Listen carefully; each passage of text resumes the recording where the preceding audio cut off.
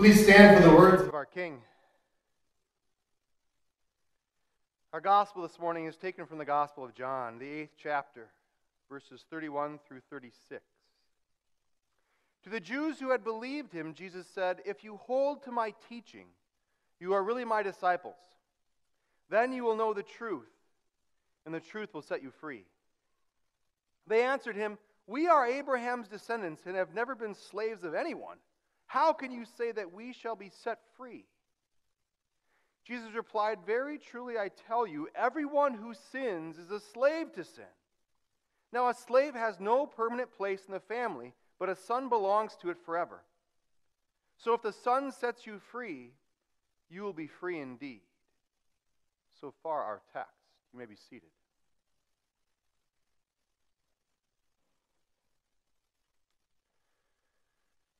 Dear Christian friends, Susie was at it again.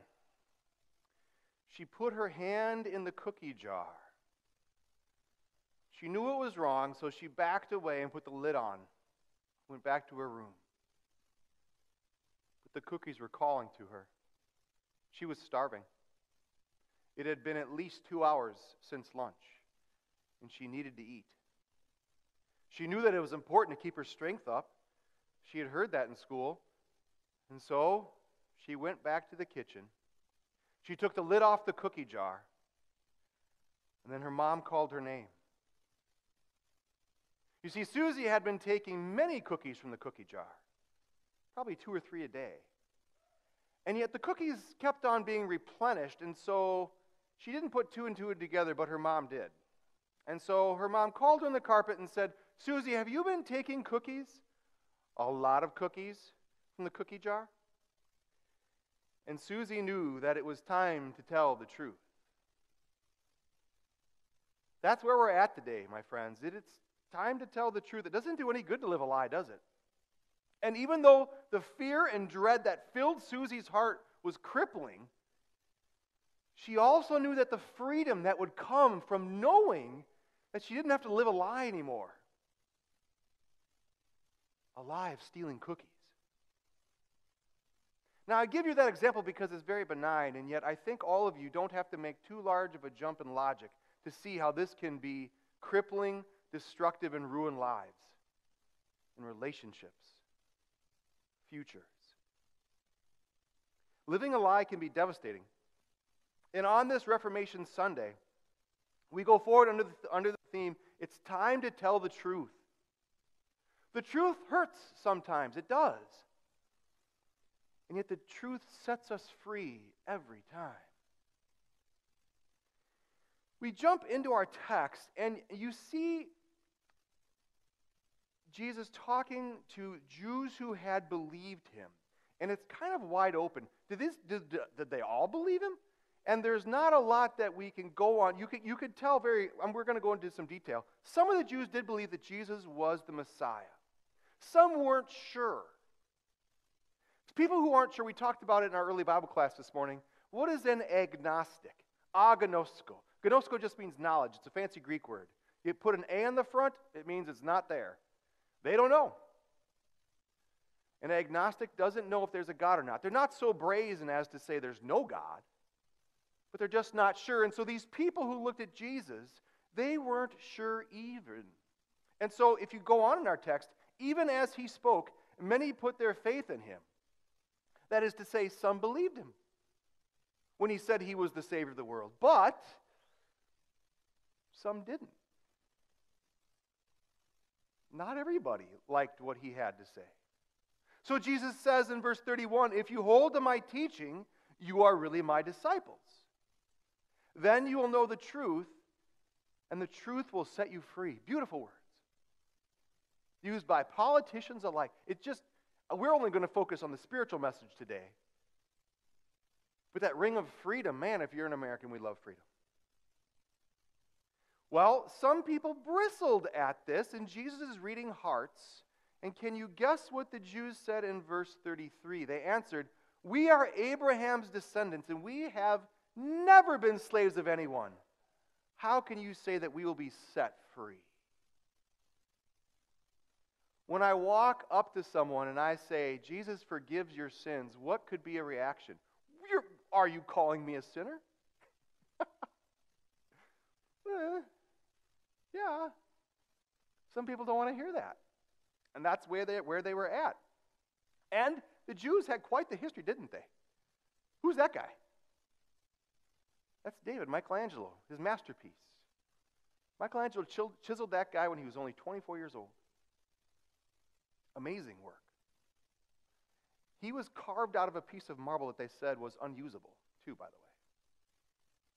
It's fantastic. He's as tall as a 2-story building. Yet when you go into it, he is the model. The Jews, David is what they glass onto. They were a nation of kings, were they not? But isn't it weird to hang your hat before your God, to stand before your Lord and say, well, look at my ancestry. Look at my job. Look at the gifts that I have and my abilities. Look at my freedom. That's what the Jews did. Slaves, we were never slaves. And yet, you don't have to go into history too far. Can you think of a nation that may have enslaved the Jews? 10 plagues. Okay, it was Egypt. Yeah, and then there's this 70 years in Babylon where they were carted off with hooks in their noses. Brutal. The temple was destroyed. Yeah, they were slaves. And if you look at any picture of ancient Jerusalem, there's a giant building overlooking the temple. It was full of Romans. It was a garrison. There was a legion there in Jerusalem. The Jews were oppressed. And I don't need to get into the 20th century at all, do I? The Jews did not have a great history. There was all kinds of slavery. And so you could almost see Jesus roll his eyes. Really, guys? That's what you think? Abraham's descendants? So Jesus says, very truly I tell you. And then in your King James, it's verily, verily. In your NIV 84, it was I tell you the truth. Amen, amen is the Greek. This is very important. Everyone who sins is a slave to sin. I don't know that that's a picture of Susie or not. It's beside the point. Everyone who sins is a slave to sin. This is not a new concept. And think about the gravity of Jesus' statement. He just condemned the whole race of humans, right? Every one of us. If you go back 5 chapters in the Gospel of John, to John 3, he's talking to a Pharisee who knew the law backwards and forwards. His name was Nicodemus. He talked about the whole world being under this condemnation. How flesh gives birth to flesh. Adam in Genesis was made in the image of God, perfect in every way. Yet after the fall into sin, Adam's kid looked like him, acted like him, and sinned like him too. That's the sinful image that we have. We talked about it in the early Bible class. It's like ink on a robe that you can't get out. It's just part of the fabric.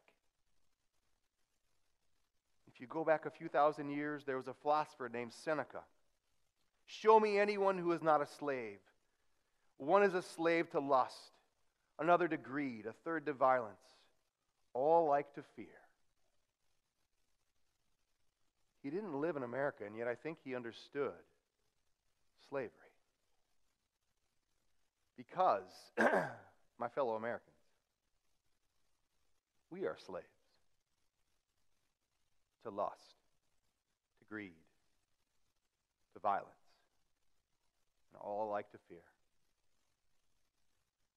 Now let's turn over the coin once, and I want to introduce you to that guy. It's Reformation Sunday, right? That's Martin Luther.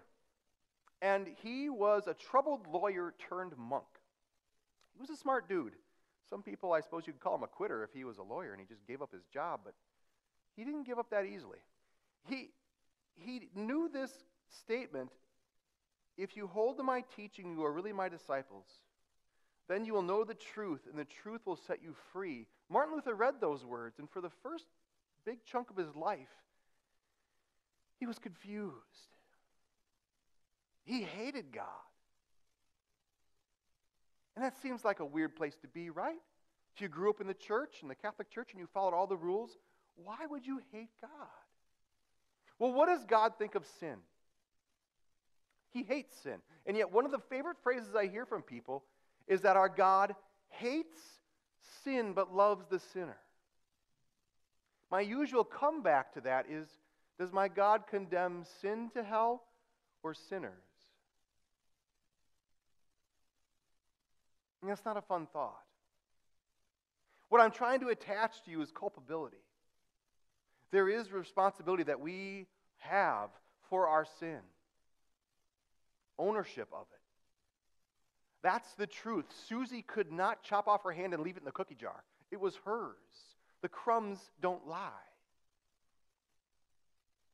And yet the reality is, for Martin Luther, he just saw this, that my God hates sin. Yes, he even hates me. And you might argue and say, Pastor Fred, that's not true.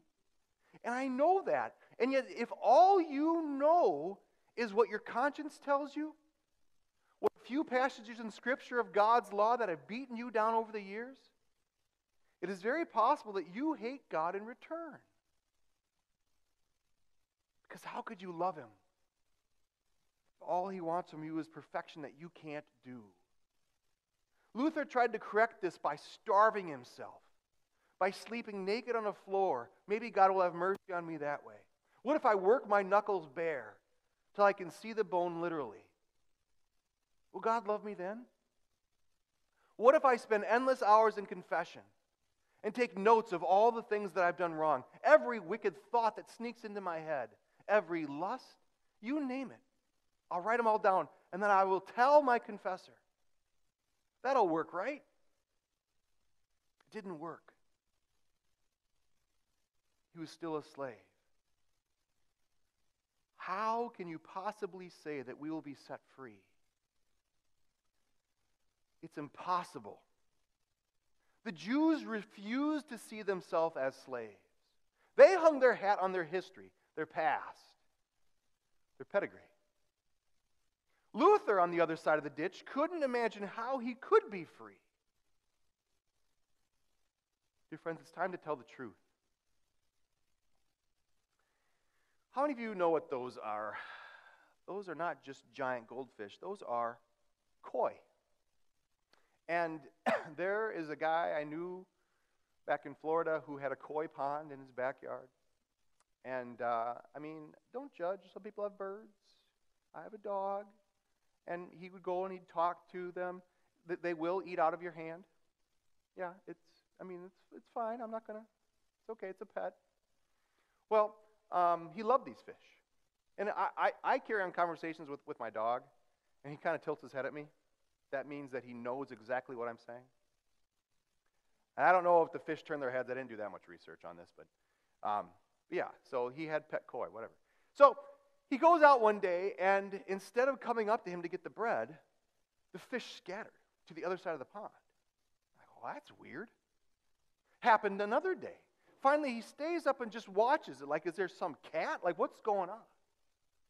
A blue heron each night would come to the pond and ravage it. And that blue terrorist was taking his fish.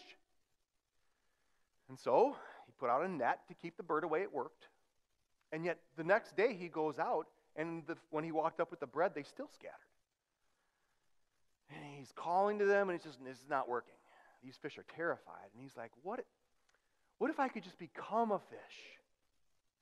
Go into the pond and talk to them and tell them that they were safe. Wouldn't that work? That's exactly what Jesus did. He came to this world because he knew that he had to tell the truth. And he walked among God's people. And he told them that they were slaves. The Jews were slaves. Their heritage was fantastic, but that doesn't make you a spiritual son of the Father. Jesus goes on, now a slave has no permanent place in the family, but a son belongs to it forever.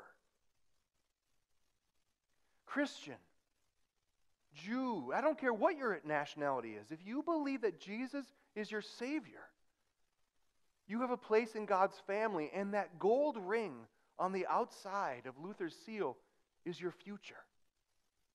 It's beautiful to consider. Luther told the people some 500 years ago that guilty consciences are now free. Slaves to sin, yes. And yet the truth is that if the Son sets you free, you will be free indeed. You can't do this alone on your own. The Apostle Paul writes in Romans, this righteousness from God comes through faith in Jesus Christ to all who believe. This wasn't a righteousness that you lather up inside of you by digging deep. This is a righteousness that comes to you from Jesus through faith. Sola fides, sola gratia, sola scriptura. By faith alone, by grace alone, by Scripture alone. Those are the truths of the Reformation, and that is the freedom that you enjoy. You already heard it. I said at the beginning of the service, I don't know exactly the wording, by nature of my call in office, I pronounce to you the entire forgiveness of all your sins. Every worship service, we start by saying that. How else can I start and talk to a group of sinners who've come into the same room? We have to unburden ourselves. You have to hear that absolution. It's a beautiful truth. Aaliyah Simrell, 8 weeks ago, was the last person I baptized. She had her sins washed away. It was a baptism of forgiveness for the forgiveness of sins. Her conscience is clean, as is every one of you who's been baptized. It's fantastic. And in just a few moments, if you're a member of our church, you get to come forward to receive Jesus' body and blood. You can taste and see how good your God is. Real freedom, if the Son sets you free, you will be free indeed. Now, does that mean you get to do anything you want? No. You're not a slave to your wants anymore. You have a different heart. God makes the unwilling heart willing. That's the big change. You're not a slave to the cookies. You don't have to eat one. You can walk right past that cookie jar and not eat one. Because you know that is the will of your God. And you wake up every morning and you think, how can I serve my Lord? You have a purpose in life. You don't wander around aimlessly, why am I here? It's not just to eat cookies, my friends. It's to glorify your God. So you can confidently go up like the koi and take bread from your master's hand. And you can know that truth will never be taken away. Martin Luther wasn't the first to have discovered the gospel. He was the first one to have lived after saying it. There were a few other confessors, Savonarola, Huss. Luther was called a Huss, and we all know how that ended with being burned at the stake. But Luther didn't care, because after he was free, nothing could take away that freedom. He didn't care. He stood before a court when he was pretty confident he was going to be killed. He said, unless you can prove from the Bible that I have made wrong statements, I cannot and will not take back anything. My conscience is bound by the word of God. Here I stand. I cannot do otherwise. God help me. Amen.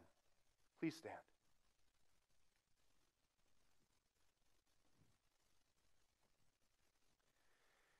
The peace of God, which transcends all understanding, will guard your hearts and minds through faith in Christ Jesus.